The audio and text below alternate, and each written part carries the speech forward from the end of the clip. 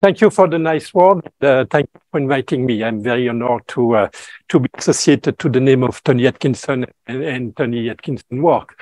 You mentioned my book, my 2001 MIT book entitled The Economics of Risk and Time. I should have written it with the title The Economics of Risk and Time and Inequalities, because in fact the standard framework of utilitarianism is linear with respect to people. You add the utility of Mr. X with the utility of Mr. Y. It's linear with respect to time. You combine the utility today with utility tomorrow, and you combine utility to state of the world. That is, you have this inequality, time, and risk in the same framework of the of utilitarianism, and in fact, the result you can get in risk domain, you can reproduce it in the inequality domain. The best example is these two papers published in the same year of JET, Journal of Economic Theory, the Tony Atkinson paper on measurement of inequality, and the same year production of a paper by Rothschild and Stiglitz on how do we measure, in fact, are the two dual issues of the same problem. Okay, so today I will use the kind of idea that has been developed in this literature to think about the problem associated to think are quite hot topic these days in our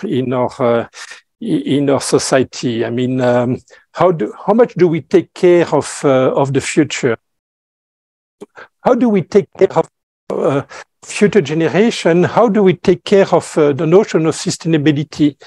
And when you think of Extinction Rebellion or growth movement that playing more and bigger influence in our Western society, I mean, there is this idea that economists are not very good in tackling this issue.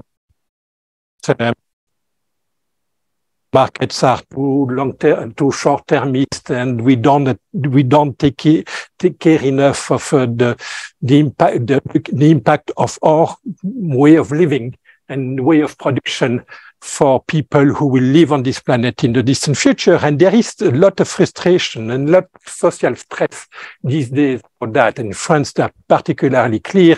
Every year at the end of the academic year, students enter to the room and say, what did you do with our teaching program? We didn't learn the big things of sustainability and long-term issues. So I will try to develop ideas associated to the fact that I think, in fact, the basic ingredients we use in economics over the years, in fact, basically over more than 1 or 2 centuries now, utilitarianism. It seems that utilitarianism is focused too much on the present. Okay, utilitarianism is compatible with short-termism, not long-termism.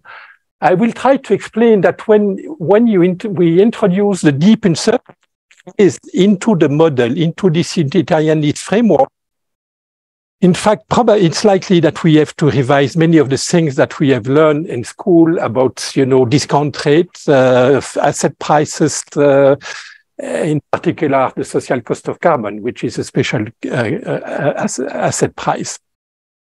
So yes, so my presentation will focus on the discount rate, which is in fact the translation, the technical or the operational translation of the degree of short or long-termism in society. How much do we penalize the impacts of our actions in terms of infrastructure, climate change, biodiversity? How do we translate this notion of long-termism into practical guidelines for decision, public decision, individual decision? This is to discount rate or discounting system. So I will develop a discounting system which is compatible with the common good. Okay, why should we? By how much should we an investment because it will generate benefits only in the distant future. Okay, the answer to that question is the discount rate. It's a really very operational way of working.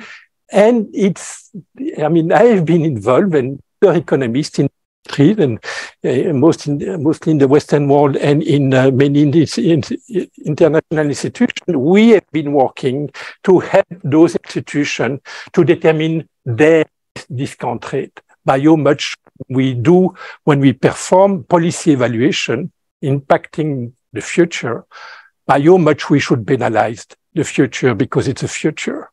Okay, so that's a really operational question. And today, in the US, for example, for a long time, the United States had one single rate, discount rate, which was 7%.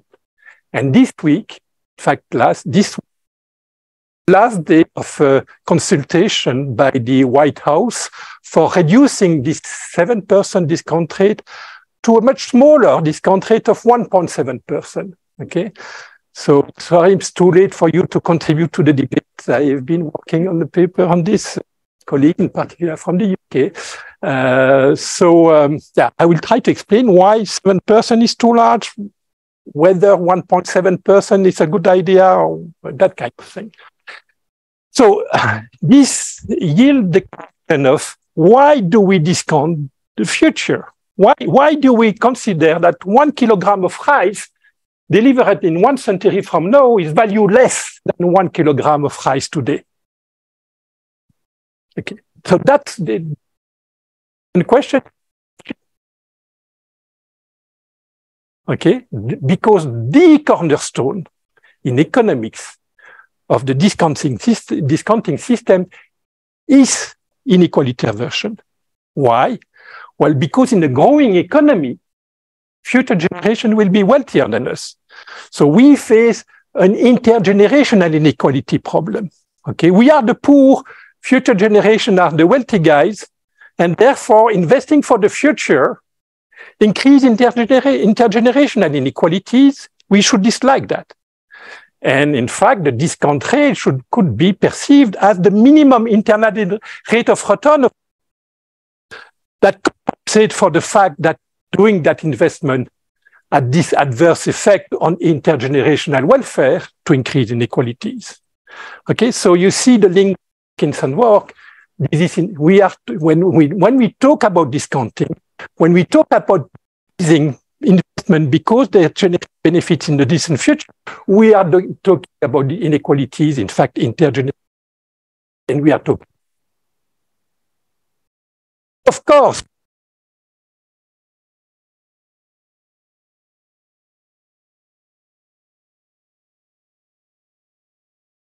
this is future generation all than us. And so my point here, and that's most, important fraction of my presentation, how should we take care of the fact that the future is uncertain? So sure that this simple idea that we should compensate, we should take into account that the benefits of our sacrifices will go to people who are not so sure. How do we take care? How do we take care of that? It will be. I will not go in more details at this stage, and I will apply this. This question, this discounting problem, to the specific issues of determining what should be the level of support today for you to reduce emissions of CO2, to reduce the damages that.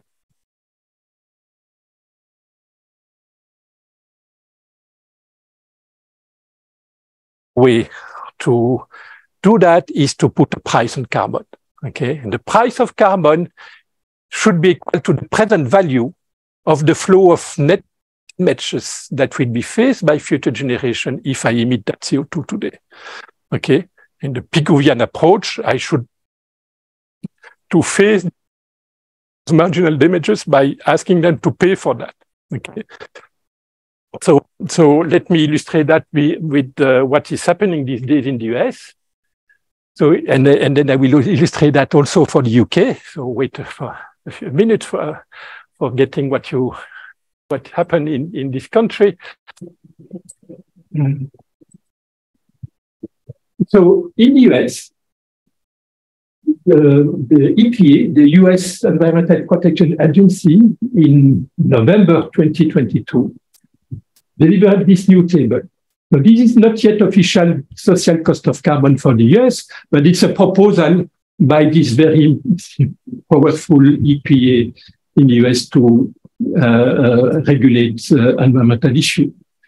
And so you see here that this table provided by EPA, this document different social cost of carbon for different time horizon using different discount rate.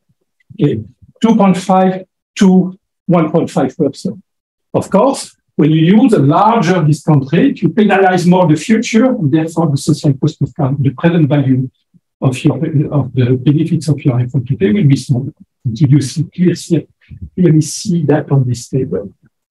Okay. There is also an evolution of the carbon price over time. I will not be examining that today.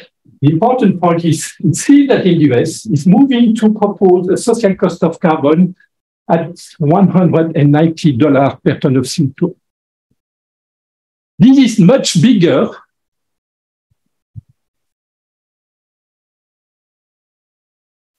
than what you used to have in the US. Okay. So here is a little history of the evolution of the social cost of carbon in the US over the last 20 years, or 15 years. Initially, in the year between 2013 and 2017, because the social cost of carbon price, I would say, was $52 per ton of CO2, they use a relatively large discount rate of 3% per year to get this number. Okay, and then Trump came. He decided that the discount rate should not be 3%; it should be 7%. He did also the same. That led to a carbon price of $1 per ton of CO2. Then Biden arrived and said, no, let us go back to the 3%. Should be 52%. And I asked a new commission to go to re-examine the issue. And one of these moves was to this proposal by the EPA. Now proposing $190 per ton of CO2 using a discount rate of 2%. So you see here the influence of the discount rate, you have also seen on the previous table, on the level of the social cost of carbon. Okay, and you see this big increase in the social cost of carbon, at least proposed by the EPA in the US.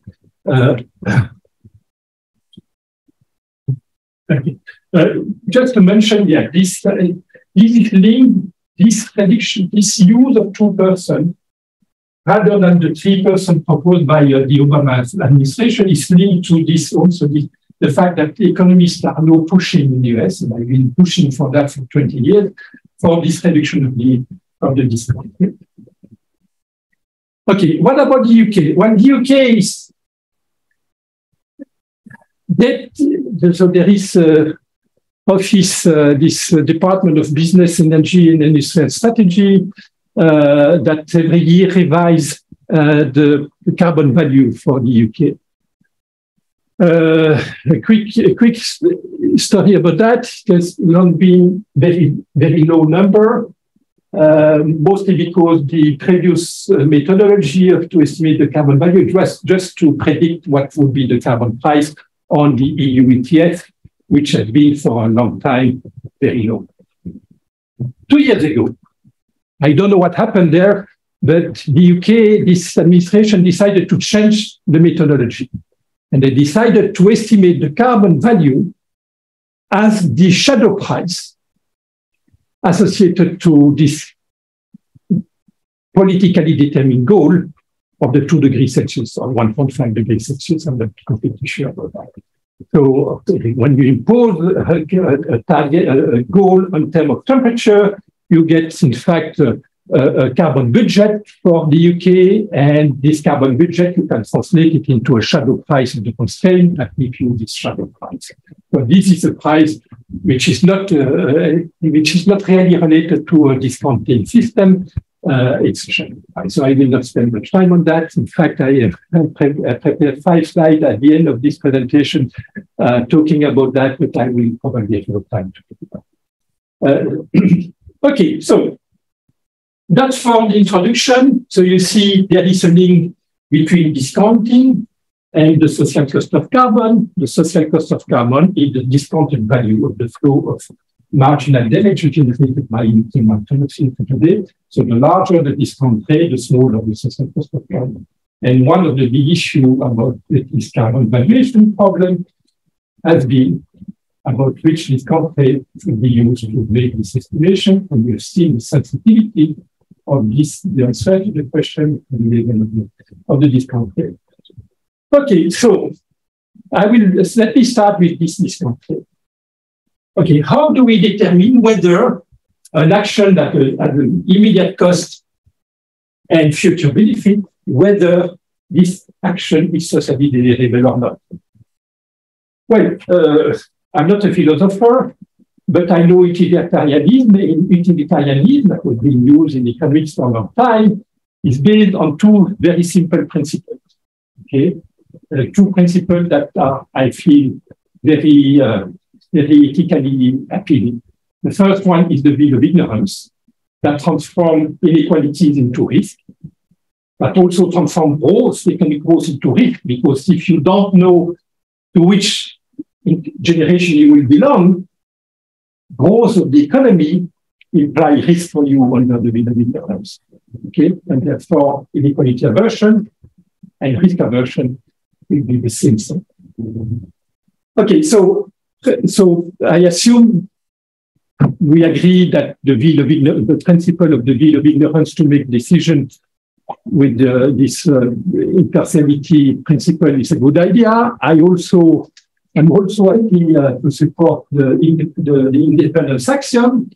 If you prefer impact X to impact Y with certainty, you will also prefer impact X with probability P than impact Y with probability P.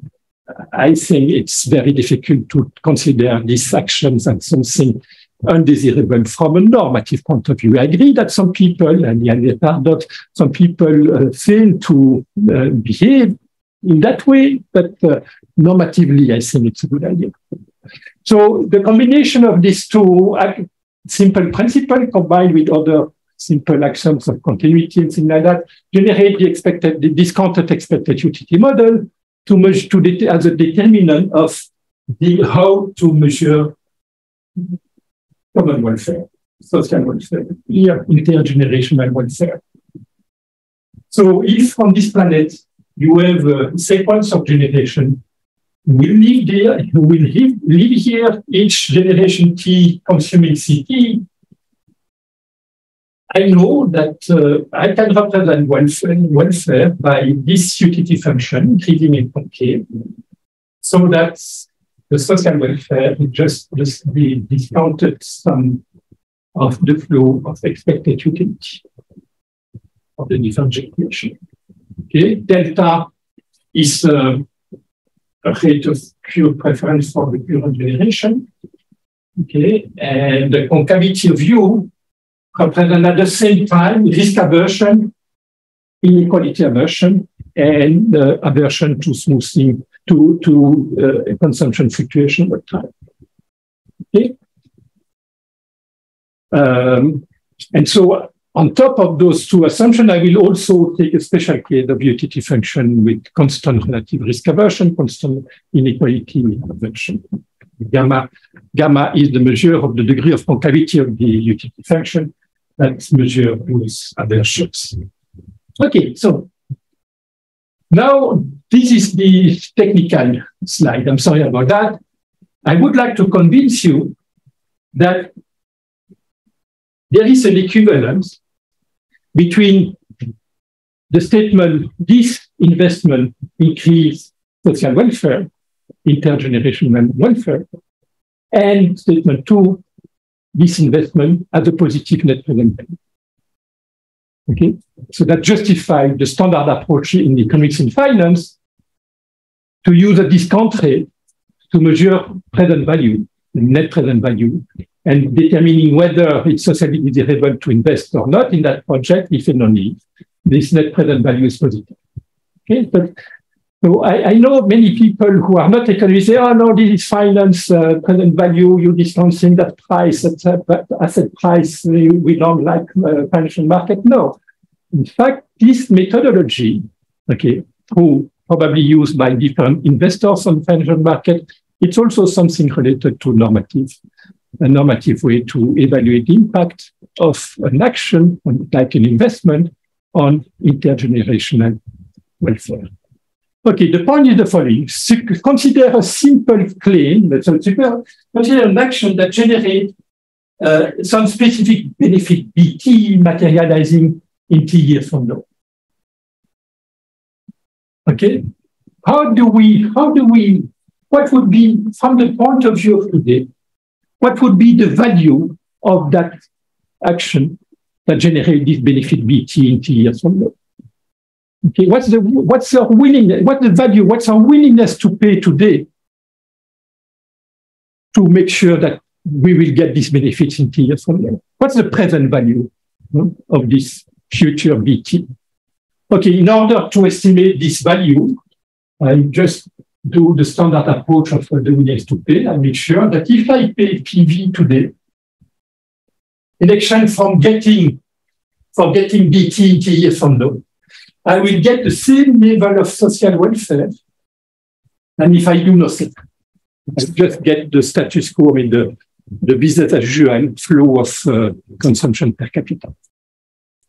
Okay, so PV is the maximum sacrifice in terms of current consumption that you are ready to pay in order to increase your future consumption by BT in 10 years. And BT, I should have said from the beginning, BT can be random, can be certain. You decide that at this stage, it's you can get it.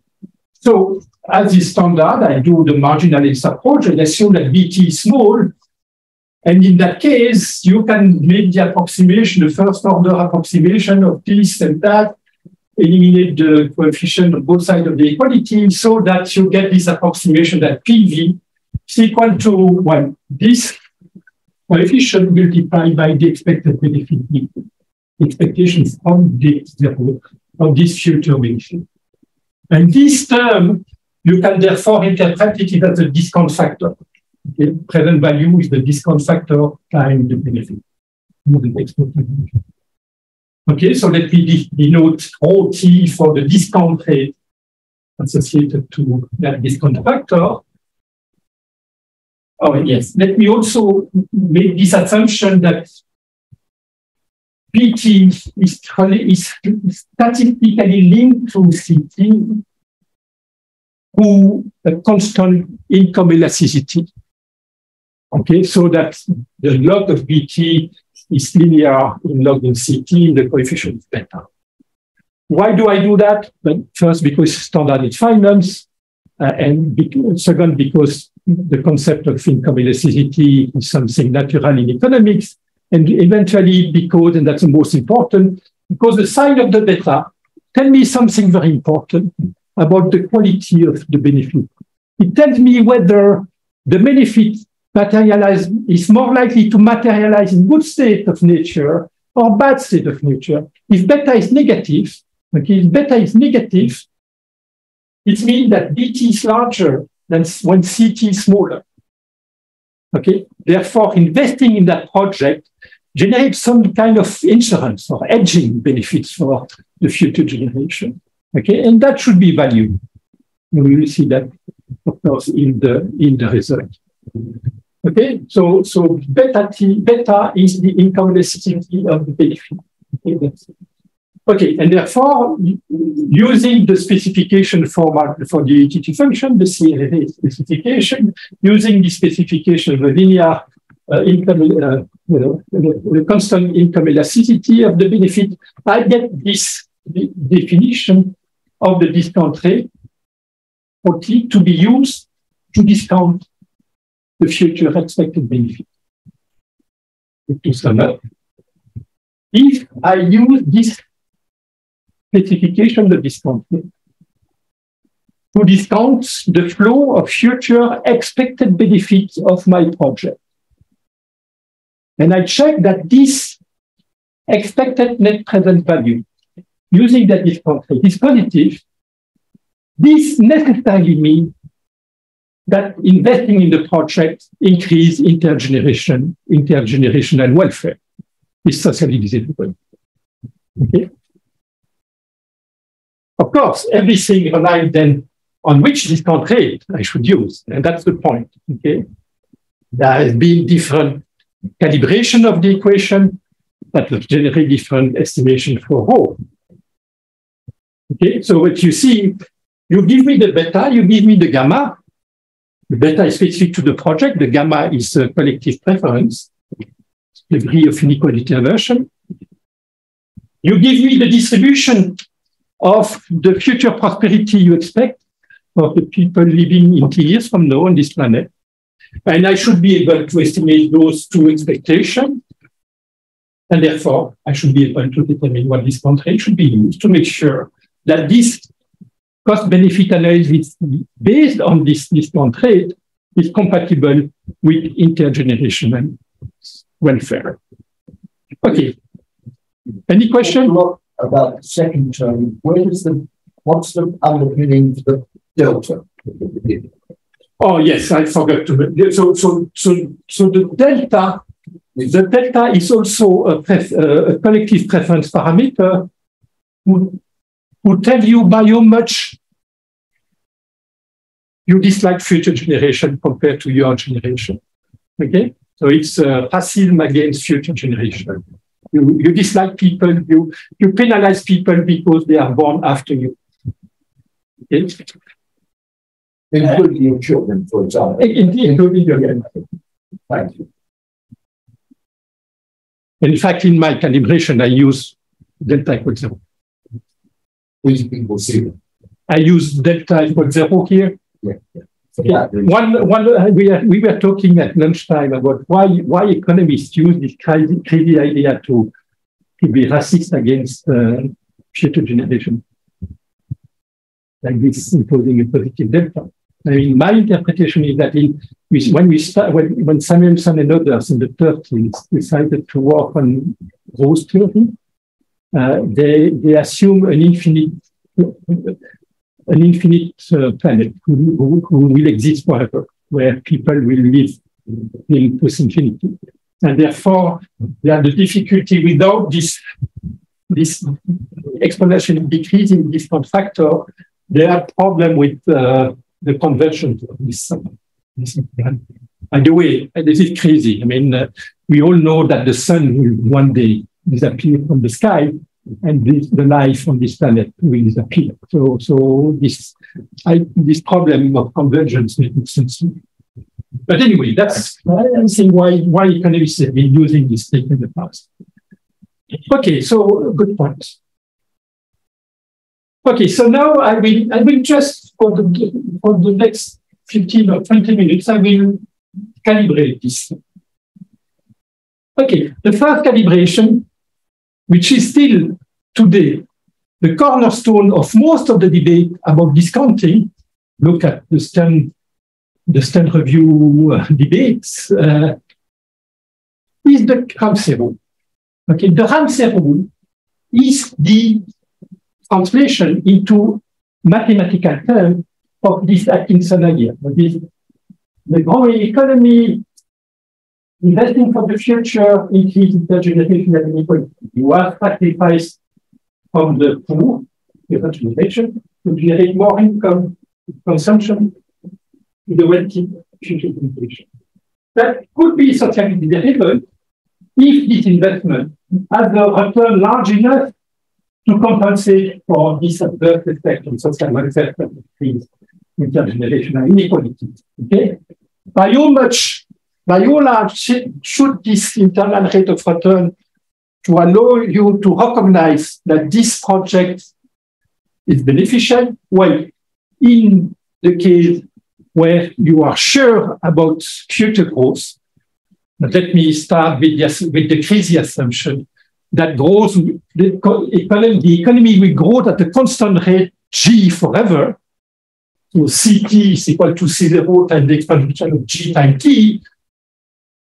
The equation 1 is trivial to solve. And it immediately gets you this. The discount rate to be used is flat, it's constant, it's equal to delta, this crazy coefficient, plus gamma times G.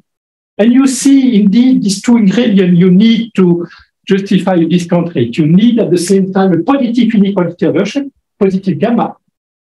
In the Atkinson literature, it's denoted epsilon. I'm sorry for the difference in notation. And G is the growth rate of the economy. So in a growing economy, G is positive. People dislike investment for the future because it increases their generational inequalities. However, if the internal rate of return of the project is larger than this number, this investment project generates enough additional aggregate wealth in the economy over time that compensates for the fact that that economy will face more inequalities intergenerational. Okay, so that's the idea behind the Ramsey rule. I like this version of the Ramsey rule that do not rely on any mathematical details. Let me explain the Ramsey rule without any math. Okay.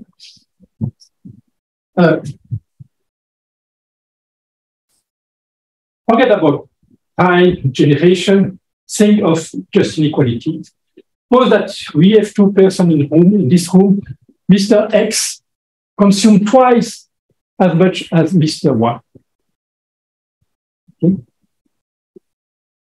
Then the standard experiment to determine what should be the degree of inequality aversion, the Hawkins-Leakey bucket experiment that I'm going to reverse in a second. And this reversion is coming from the following question. How much are you ready to sacrifice from the poor Mr. Y to get one additional unit of consumption to the wealthy Mr. X? So you see, you increase inequality through this system. You ask the poor to sacrifice something to get one to the wealthy.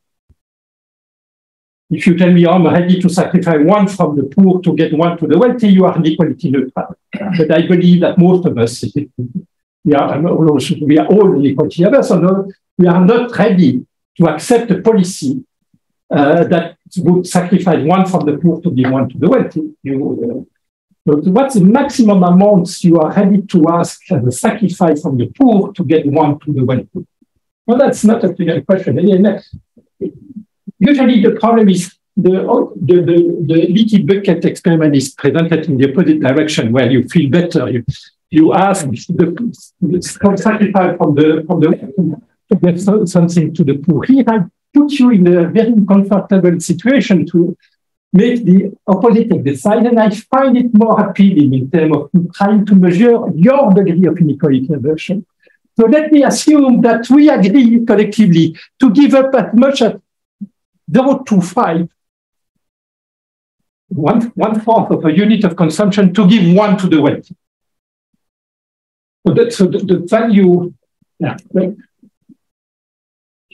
Okay, suppose we agree on that. I'm sorry, I have no time to perform an experiment in this room or a survey. Let me assume this is what I do.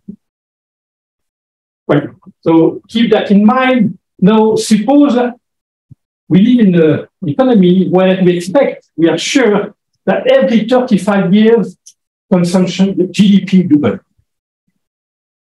Every 35 years, you double the consumption per capita.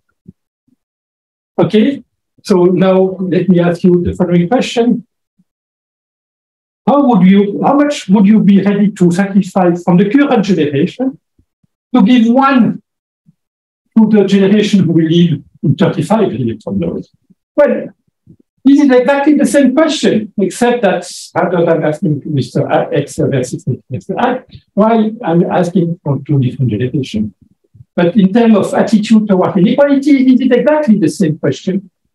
So you shouldn't swear. I think you should agree the fact that we should give up as much as 0.25 from the current generation to give one to the generation living 35 years from now.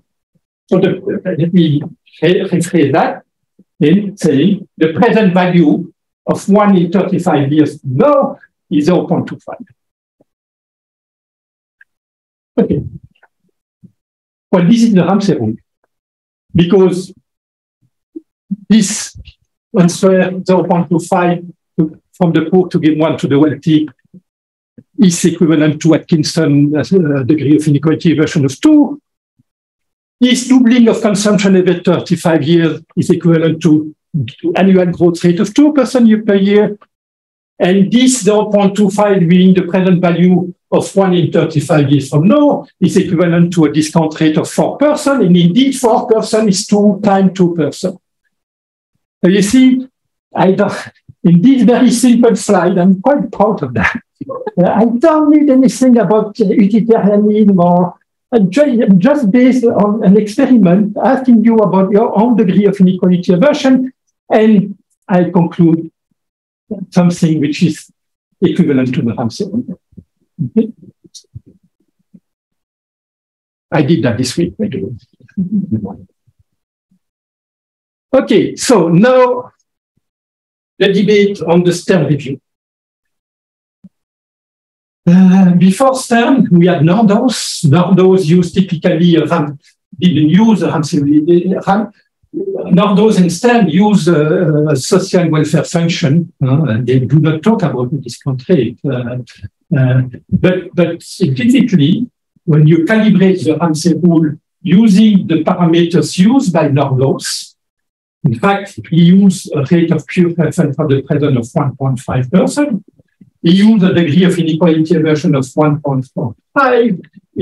He assumed a growth rate of consumption of 2.15%, and therefore it gives you, using the Ramsey rule, discount rate of almost 5%, and that generates the traditional answer from Nordhaus in the 2010 of social cost of carbon around $20 per ton of CO2.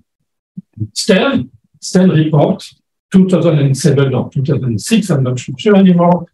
And there was the publication of the report, and after that, the publication of the book. So Stern used in the calibration of the three parameters, each parameter is smaller. 0.1 rather than 1.5 for delta, 1 rather than 1.45 for gamma, and 1.3 rather than 2.15% for the growth rate. And they imply that you get a much smaller discount rate using the Ramsey rule, and therefore much larger discount rate. Much larger social cost of carbon. Okay. So let me go to what other people think about those parameters. And let me focus in particular on the degree of inequality aversion.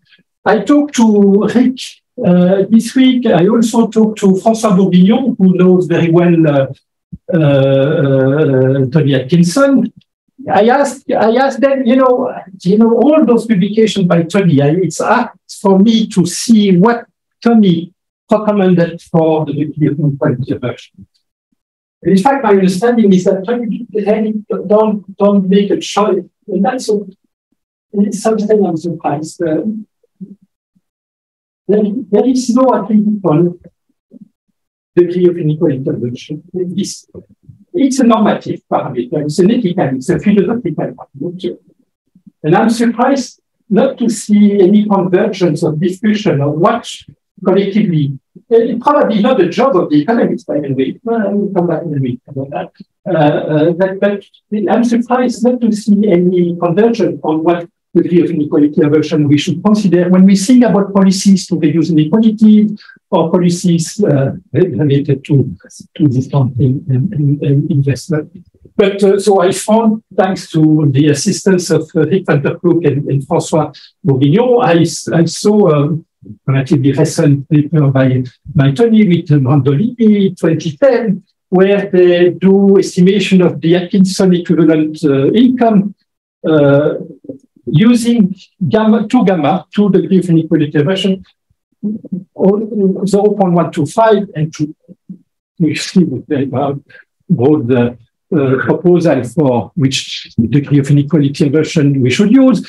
Other experts in the field have been using those numbers for gamma.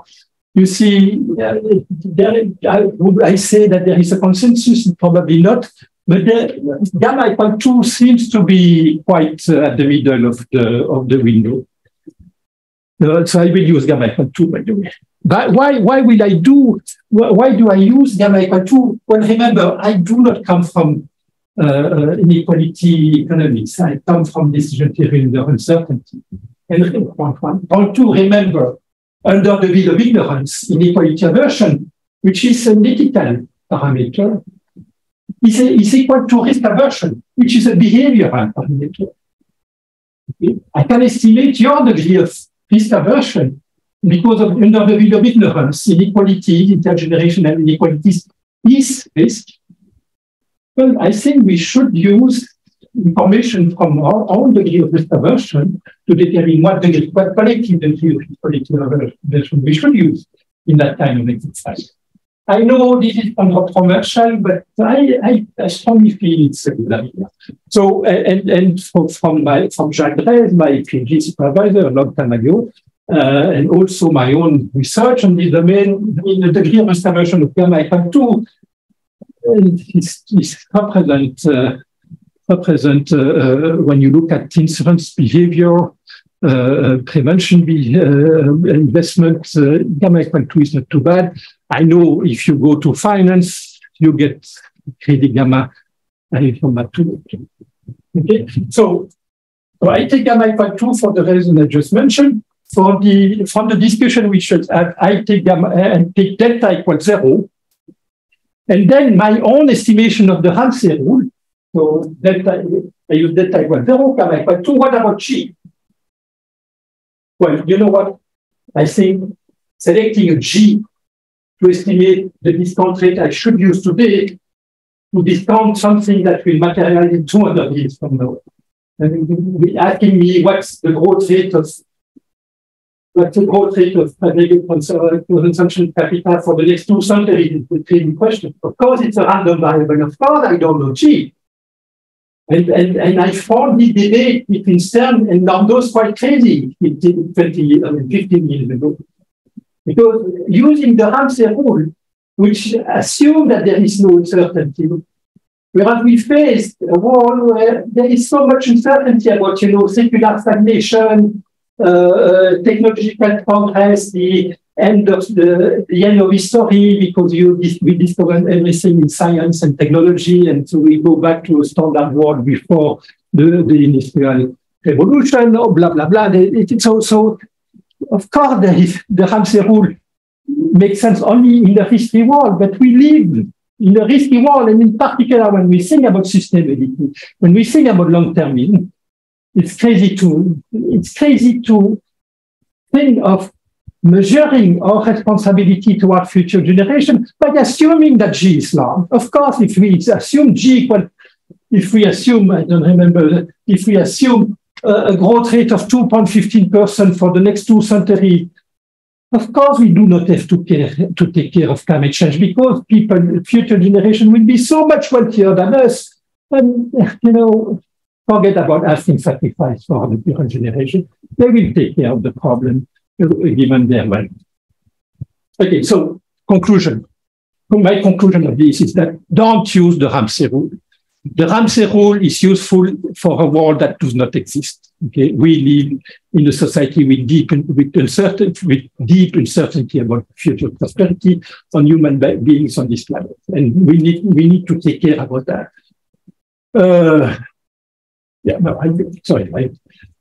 I go in the wrong direction. Okay, I'm here.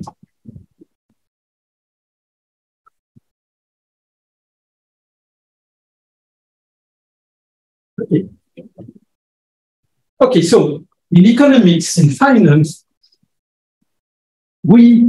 for a long time, we adapted the Ramsey to a risky world. Okay, we call that the asset price literature. And in that literature, the standard assumption is to represent risk about growth risk about the evolution of the prosperity of this planet is to make we describe it by a geometric Brownian motion. Okay? And by the way, it's not only intuitive, but also it implies very simple generalization of the uncertainty. So when you make this assumption, you get what we call the consumption-based capital asset pricing model. Robert Lucas and others in the late 70s provide this outcome. So if you assume that CT follow a geometric Brownian motion with the trend of growth of mu and a volatility of growth of sigma, you need to adapt the Ramsey rule in the following way. What you get is a discount rate that is specific to the project. Okay? Remember, the beta is the income elasticity of the net benefit of the project. Okay, different investment, different policies will have different beta. Particular, some policies will have negative beta, will provide some kind of insurance for the future, whereas others will have positive beta and will increase the macroeconomic risk if we invest in them. So the discount rate to be used to a project whose income elasticity is beta is equal to linear in beta. Or the discount rate for that project is equal to RF. I will mention that I will term this the risk-free rate. The discount rate when beta equals 0. Plus beta times pi. Pi is the aggregated premium. And so when beta equals 0, you have a risk-free project. Okay. And for this risk-free project, the discount rate you should use is RF, and the RF is given by that. And this is the Ramsey rule minus something. And this something comes from the risk, the macroeconomic risk future generation phase. Okay. So you see, good news for utilitarianism, taking into account of risk, imply a reduction of the discount rate. At least the discount rate can be used for risk-free project. And so that goes into the right direction of sustainability and long-term. And that makes sense. Okay? Think by introspection. When yourself you face more risk on your future income, what do? Well, you save more. That's the precautionary saving motive of things. Okay? So what is desirable at the individual level is also desirable at the collective level. How do we induce the collectivity to do more for the future when the future is more uncertain? We reduce the discount rate. If you reduce the discount rate, more risky projects will pass the test of a positive net present value. Okay? And that's exactly what you get here. The risk-free rate is reduced by the fact that the future is uncertain. Okay, so we call this the extended Ramsey rule because this precautionary term reduces the risk.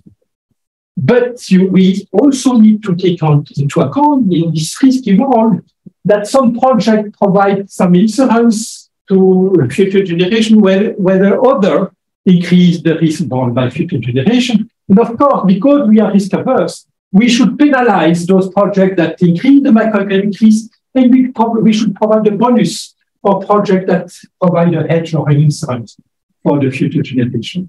So hedge is a project to provide insurance when beta is negative, and indeed you see that when beta is negative, the discount rate will be reduced because pi is positive. Because of risk aversion. Remember, here the gamma is not inequality aversion, it's risk aversion, but remember, the two are the same. Okay, so when beta is negative, you get the second reason to reduce the discount rate. Okay, on top of the precautionary effect, you have this risk aversion effect. This project provides an insurance, reduce the risk borne by future generation. And one of the big issues I will contemplate a little with you this afternoon, a little bit because there is no much paper in this issue. There is one by but we don't really know. And I will come back to that in one of our few last slides. We are not so sure that investing in reducing in project that reduce emissions of CO2, the green emission, the profile of benefits with negative. But suppose it's the case, that would provide an argument, an additional argument for why we should use a smaller discount rate for those long-term project energy transition, and therefore valuing more those investments and doing more immediately. Okay, so what are my take from that? When you see in this equation the two extensions from the Ramsey rule, so on top of this very simple idea of why we should discount the future because of inequality aversion and intergenerational inequality in the growing economy, there are two additional effects. One is precautionary effect, and the second is the hedging effect. So you understand that. The problem is, when you look at those two formulas and you calibrate the gamma equal 2 and the sigma equal the volatility of the growth rate of GDP in the UK over the last century, you get something like 3%. Okay, so 3% squared times 0.2 times 2 squared, that is less than 1. That's less than 0.1%.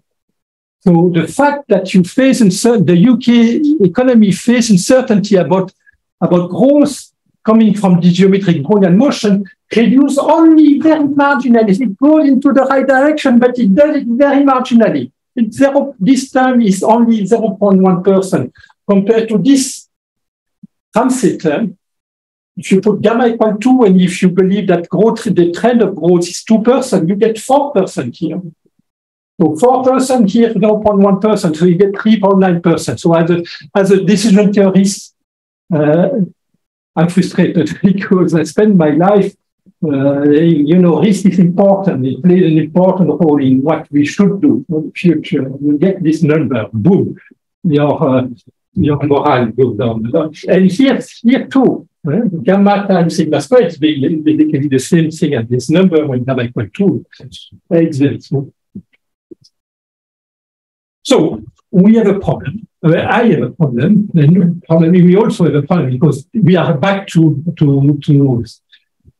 square zero. I mean, if I use 4% on the discount rate, my social cost of carbon will be small, and I will be short-termist. Yeah. So let me think a little bit deeper about that.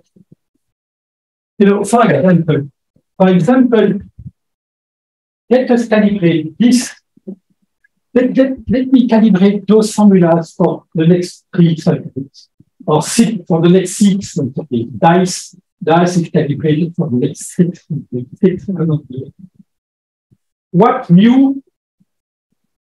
trend of growth will you use to calibrate the growth of the UK economy until the end of this millennium? I don't know how to do that. So this is ambiguous. We should take care of this ambiguity. So there is a parametric uncertainty. Maybe I could recognize that this is a Brownian motion, but I don't know the mu. Okay, so what's the impact of the uncertainty of the mu on this number? Okay, let me focus on this. You can add also, extreme events, the observation that in fact in the Brownian motion, it's almost the probability of a big drop in GDP in the next century is almost zero. Even with the large volatility, the trend is amazing. But I will not, I have papers on considering other parametric uncertainty than the one I'm considering as an illustration in this case. So I would like to convince you that taking into account of risks that are deeper than just assuming a Brownian motion is key to think about what discount rate should be used, and more generally, what would be the optimal degree of long-term risk. Long-term risk we should consider when we think about all those responsibilities we face with respect to future generation, climate change, biodiversity, also public debt, and this. Okay. So parametric uncertainty. For a minute, let me get out of geometric Brownian motion. Let me consider a very simpler case where I assume that economic growth is an IID process. There is no serial correlation in the growth rate, and on top of that, let me assume that the annual growth rate is either 0% or 4% with equal probability. Just to illustrate, to give you the flavor of what's the role of ambiguity on the measure of long-term risk. Okay? So if you make this assumption that the annual growth rate is has a binary distribution like that, and is IID over time, over 2 periods, the growth rate, the risk you face on consumption in 2 years from now is the following. With probability 1/4, the growth rate will be 0%. With probability 1/4, the growth rate will be 4%, that is 8%. And with probability 0.5, you will be lucky 1 year, and then the other year you will get 4%. Okay? So that's what you get without ambiguity on the probabilities. Now let me introduce parametric uncertainty. Let me assume that those probabilities are no. And let me take again the simplest version of that. Let me just assume that I don't know whether the probability of 0 is either 0.1, 10%, or it's 90%. And so I don't know what is this probability. So remember, I assume an IID process, okay, with a binary distribution, 0% or 4%. But now let me assume that I don't know what's the probability of the 0%, what's the probability of the 4%. And let me simply assume that this probability of 0% is either 10% or 90%. So I organize a mean trailing spread in the probability. I'm introducing parametric uncertainty. So for a 1 year horizon, this thing makes no change. You still have, by compounding probability, what's the probability of getting 0% in 1 year from now? It's 0.5 times 0.1 plus 0.5 times 0.9, that's 0.5. Okay, for a 1 year horizon, this parametric uncertainty has 0 effect on your belief about the distribution of consumption this year. But when you go for 2 periods, then you will go to you do yourself the expansion to 100 years. For 2 periods, when you do the tree, the probabilistic tree, you get that the consumption in 2 years from now will, of course, increase by 0%, 4%, or 8%, but with probabilities in the tail of the distribution which are much larger than those ones. Because of the parametric uncertainty, now this extreme event, I would say, have a much larger probability. You fatten the tail to the parametric uncertainty. And so this is what I try to tell you here is that those deep uncertainty we face about how to calibrate the growth rate of the economy for such long time horizon imply that you don't really affect the measure of the uncertainty and short-term, but you magnify the long-term risk. And if you magnify the long-term risk, that justifies using, remember, a much smaller risk-free rate, precautionary effect, reduce the discount to the risk-free rate, and also magnify the risk premium. You are risk averse, larger risk, by larger risk premium. So let me from this was just to give you a flavor of the importance of parametric uncertainty, the way we calibrate long-term risk. So here, another illustration of the same idea. Let me here assume that we have a geometric Brownian motion conditional to mu, but I don't know mu. Mu is the trend. Huh? So geometric Brownian motion is indeed an IID process. Condition to mu, but now let me assume that I don't know mu today. I don't know the trend for the next millennium. I know one thing. Let's just simplify one thing. I know one thing. It's either 1% or 3% with equal probability. I will learn over time by observing whether next year growth will be larger than expected or smaller than expected, and I will revise using Bayesian rule to this belief. But at this stage today, this is my belief about the growth rate of consumption. Okay, so to re-illustrate what I did on the previous slide, here is the density function for log of C1, log of C10, log of C100, and log of C200 years. Okay, so for a 100, so the plane curve is for the true distribution given the parametric uncertainty, and the dashed curve corresponds to the case where I assume the trend is 2% with probability. So for 1 year horizon, the difference is almost nothing. But for 200 years, that may just limit the analysis to that, you see that you flatten the tail, as I explained in the previous example. Okay, you not knowing whether the trend forever will be 1%, 3%, of course, that implies enormous increase in risk with respect to the certainty of a trend of 2%. Let you think about that and do some computation. It's obvious. You see the illustration of that. You have a distribution of log consumption through the years, which is much, much riskier than when you assume the uncertainty just comes from the volatility of the Brownian motion. So what's the consequence of that? And that's the main slide that we talk. This is just an illustration of what could be done. I've written different papers exploring different illustration of parametric uncertainty. This is one, and keep in mind, Marty Weizmann did something similar, with the same idea, explained differently, but same idea. So here is term structure of discount rate for different projects with different beta equal -1, so projects that provide insurance, beta equal 0 risk-free project, beta equal 1 project whose degree of risk is similar to the growth rate of aggregate consumption, and so on. For time horizon from 0 years to 150 years. I use what I do, I use the calibration delta equal 0, gamma equal 2, and I assume geometric Brownian motion with a known distribution, a known trend, which is equal to either 1% or 3%, it's equal to okay, just to illustrate the intensity of the phenomenon. So you see for short time, for short horizon, you see two things. You see the equity premium puzzle and the risk-free rate puzzle. So you see the discount rate is almost always 4%, whatever the 4% is large.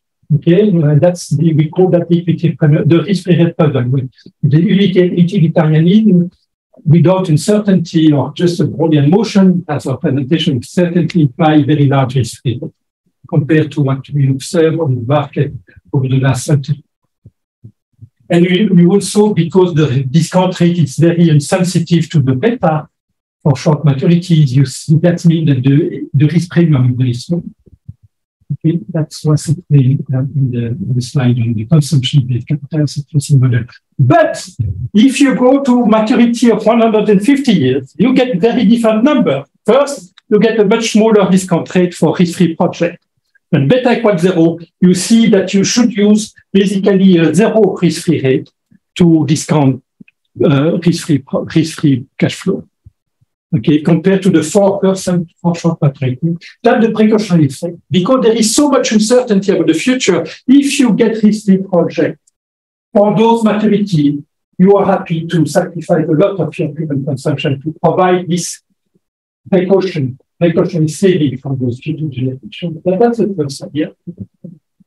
And the second idea is because you magnify the long-term risk, you are strongly advised to provide insurance for those future generations living in that time horizon by selecting investment projects with large negative beta. Because that are the projects that will generate a lot of additional consumption when we learn that the mu is equal to 1% rather than 3%. And so you see when beta is -1, an insurance project, you see, you should even use negative discount rate even for projects whose maturity is around 40 years. Yes, Rick. In the beginning, when it's 0, it's driven by the mean growth rate. That's the question. So the mean, yeah, exactly. Which the aim is driven by the minimum growth rate, whatever that was in your expectation. You are here. Yeah, but then it's driven by the minimum of the growth rate. Yeah, that's why it's done the research. So for the risk-free project, it's all proud of that. The bigger project. You have two growth rates, two possibilities. Yeah. So the bigger one, it doesn't play a role anymore. Exactly. So that's, yeah. Then explain why the church structure goes and stays horizontal to beat this one. So I understand it's a downward church structure, like a white and stuff out. But explain why it goes up. The beat is possible. We beat in one. When beta is larger than 1, you have an increase in consumption for the risk-adjusted discount. That's because the risk effect, the willingness to penalize those projects that increase the macroeconomic risk at the time, you already have a lot of macroeconomic risk. You dislike it so much that you want to use a very large discount rate for those risk increasing projects. Okay. So you see, for time horizon related to climate change, remember the half-life of CO2 unit today in the atmosphere is larger than 100 years. So when you think about, when you look at the slide, the social cost of carbon is, what happened to your economy beyond 100 years, it's important the way you value the social cost of carbon. So for those time horizons, you see, I should use something like a discount rate around between 0 and 1%, and the risk premium, which is something like 2-3%. So now, if I want to, that's just illustrative. Okay? I don't try to tell you this is the number. These are the numbers. By the way, these are the numbers. I convinced the French government to revise this discount system. In France, we are using the official discount rate. The official discount rate system since 2011 is associated to this kind of computation. I have no time to go into detail anyway. We do not live in France, that's irrelevant. But in the UK, I tried to convince the National Treasury to use that kind of thing. They use a decrease in consumption. They start at 3.5% for short maturity. They go down to 2.5% for maturity beyond 75 years. But they don't adjust the discount rate for the riskiness of this contract under consideration. They find it, I don't know why, probably estimating an income elasticity is too complex. Where are your students? Okay, so now the remaining question, if you give me another 5 minutes. Yeah, 5 minutes, and let's leave a little bit of time for questions. So then if I suppose I'm ready to use those numbers, the risk-free rate of 1%, the risk premium of 2%, remember, then I have to estimate the risk-adjusted discount rate would be, I can do it. Okay.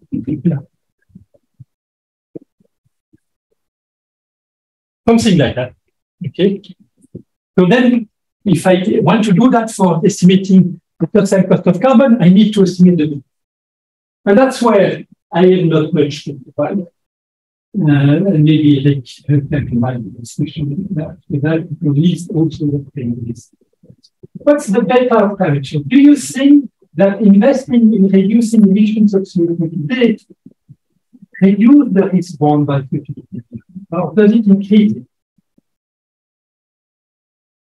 But first, let me mention plus. Let me mention that fighting climate change has an uncertain benefit. We know that reducing emissions will reduce climate impact, but we don't know much about that. By how much reducing emissions of CO2 today, by how much it will reduce damage in the future, we don't know for at least 2 reasons. So there are at least 2 sources of big and deep uncertainty. First, climatologists are not, there is no consensus about the climate sensitivity parameter.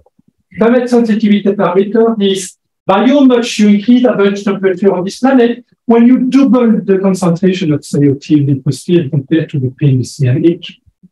So this figure gives you different density function estimated by different climatologists of this climate sensitivity parameter. On the horizontal axis, you have degrees Celsius increase in temperature compared to previous age, from 1 degree, 2, 3, 4, 5, 6, 10 degrees Celsius. And so that's our density functions from different studies. And you see first each density function has some standard deviation, so it should be recognized and we don't know, but also different studies provide different density functions. We have ambiguity of the probability distribution. That's an additional layer of complexity. I will not talk about ambiguity aversion here. We could talk about that, but I don't have time to do that. Second thing is, one suppose that we know the increased temperature.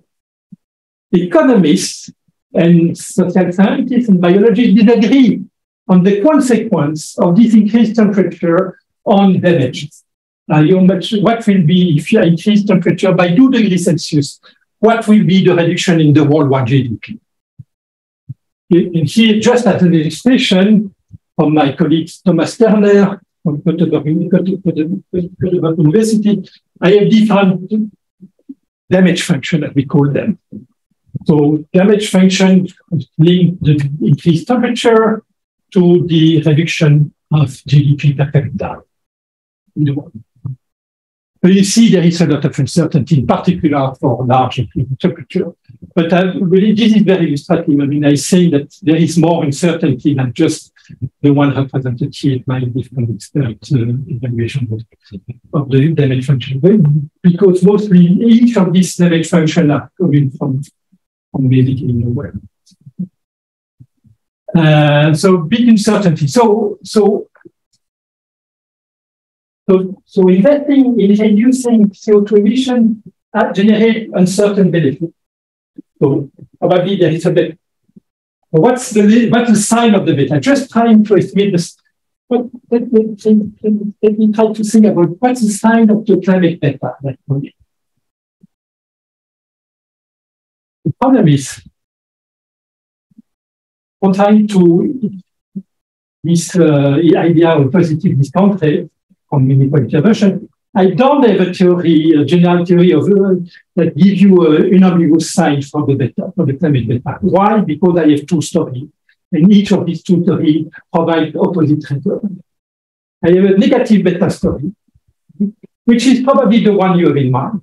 Okay? If you assume that the uncertainty borne by future generation is mostly due to climate change, of course, if you get to learn that the climate sensitivity is larger than expected, at the same time, consumption will drop because damage will be larger. And reducing emission today will provide more benefits because damage will be smaller because the concentration of CO2 will be smaller. So you see there is a negative correlation in that case. No, sorry. Yes, a negative correlation between the benefit of fighting climate change today and future consumption.